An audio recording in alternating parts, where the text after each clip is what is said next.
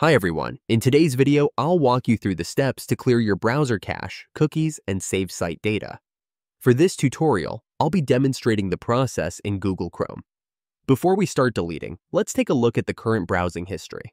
First, open Chrome, and in the top right corner, you'll see a small profile icon and an ellipsis, 3 dots, next to it. Click on the dots to open a menu, navigate to History, and select it.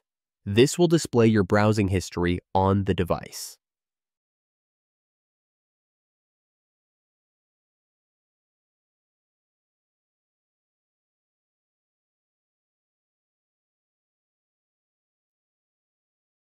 Open Chrome, and in the top right corner, click the 3 dots again to open the menu. From here, select Delete Browsing Data.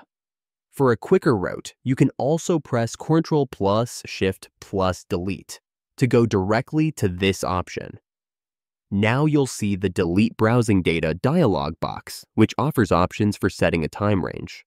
If, for example, you only want to remove recent visits from the last hour, choose Last Hour. You can also opt to clear data from the last day, week, month, or all time. There are a few choices for what to delete: browsing history, all sites visited, cookies and site data, and cached images and files. Keep in mind that cookies can be useful since they often keep you logged in to sites. Deleting them may require re-logging in afterward. Cached images help pages load faster. Without them, websites might take a bit longer to display when you revisit. Choose the time range and data options that best suit your needs. Once selected, click Delete Data to remove the chosen history and data from your device. To confirm that your browsing data has been deleted, you can check Chrome's history again. For this tutorial, I cleared the last hour of history, so that time range should now be empty. On the left side, you'll see the browsing data before deletion. On the right side, you'll see the history with the last hour of browsing removed.